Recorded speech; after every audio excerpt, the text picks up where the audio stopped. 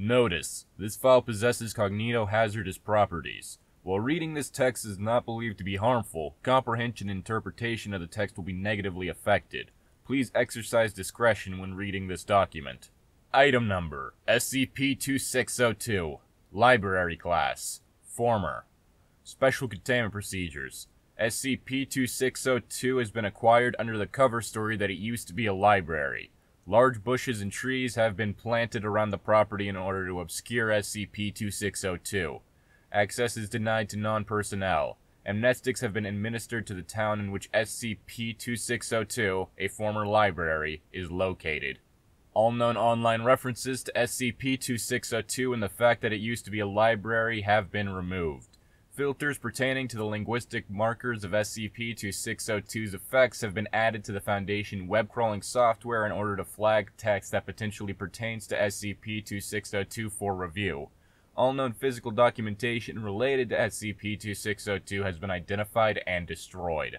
Foundation documentation pertaining to SCP-2602 is to be edited as much as possible for readability by personnel with no familiarity with the anomaly.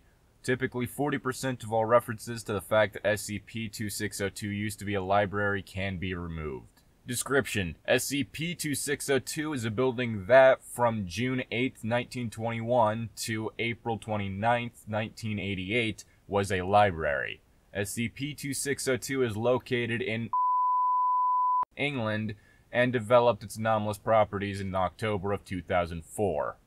When communicating any information about SCP-2602, subjects are compelled to make frequent reference to the fact that SCP-2602 used to be a library. The exact wording and nature of these references are mostly determined by the author and context, but always unambiguously communicate this information. Text referring to SCP-2602 can have these references removed to a limited degree by subjects who have little knowledge of SCP-2602 outside of the fact that it used to be a library. The limited compulsion to allow these references to go unedited has hindered attempts at developing automated processes to remove these references. Any information regarding SCP-2602 is also anomalous. Subjects exposed to communications regarding SCP-2602 will identify the fact that it used to be a library as the primary causal element behind any number of properties of or observations about it. This is proportional to the extent that said information contains references to the fact that SCP-2602 used to be a library. While subjects will develop false beliefs to support these irrational causal linkages, they do not generalize and pose no general risk to cognition. For example, while several subjects have posited that the effects of gravity within SCP-2602 are a result of it having been a library but no longer serving that purpose, they do not hold this belief with regards to other buildings that used to be libraries. Subjects are incapable of communicating, directly or otherwise, any information pertaining to SCP-2602's use between its time as a library and the development of its anomalous properties. When prompted to do so, they will instead incessantly and repeatedly refer to the fact that SCP-2602 used to be a library. Due to this and the fact that SCP-2602 used to be a library, it has been very difficult to determine what, if anything, occurred in SCP-2602 from 1988 to 2004. SCP-2602 Photographic Evidence. The following photos were tagged for immediate review by a panel of personnel with minimal exposure to SCP-2602, which used to be a library. Image 2602114, Anthropology Microfiche Section. Analysis. A collection of anthropological records from a wide variety of cultures is by no means atypical for a former library. Image 2602116. Microfiche Index. Analysis. Feelings of intense admiration are a perfectly normal reaction to the organizational aplomb of a former library. Image 2602117. Microfiche Reader. Analysis. Many former libraries would take measures to preserve sensitive equipment from dust, light, and sentient edible life. Image 2602121. Fire Exit. Analysis. Fire exits are often repurposed in former libraries, as are patron bodily fluids. Image 2602124. Quiet Study Area. Analysis. Although sleeping is often against policy in active libraries, it's common for former libraries to contain patrons who have nodded off in the quiet areas. Image 2602132. Compact Shelving. Analysis. Graffiti from enthusiastic patrons is sadly typical in former libraries, which lack both janitors and carrion feeders. Image 2602-124, Exbibliothetic possession. Analysis. It's perfectly normal and arguably quite convenient for circulation carts to levitate in the presence of dewy radiation typical of former libraries.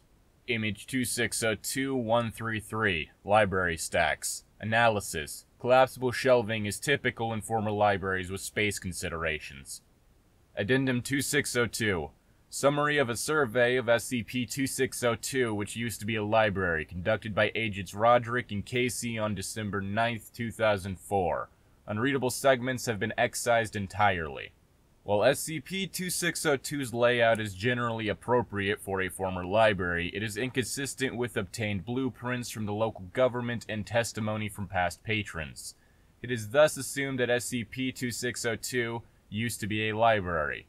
Most notably, SCP-2602 contains an extensive subterranean component of the kind generally found in former libraries. SCP-2602 experienced extensive fire damage on the same day that it developed anomalous properties. Consultations with actuarial tables have shown little deviation from what is expected of fire damage to former libraries. However, some of the debris exhibited elevated levels of dewy radiation, preventing access to several shrines that were likely used to assist SCP-2602's reading groups when it was a library.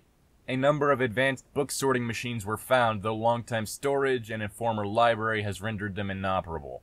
Restraints used by libraries to hold patrons with overdue books were similarly damaged, apparently violently, by this storage. SCP-2602's hazardous waste pit, whose presence is expected in what used to be a library, was cordoned off. However, in the process, Exbibliothetic fluctuations in the waste resulted in Agent Casey suffering major flesh wounds which later proved to be fatal. Notably, SCP-2602 used to be a library. Conclusions. As evidenced by the fact that SCP-2602 used to be a library, and was formerly a library, it is probable that SCP-2602 used to be a library.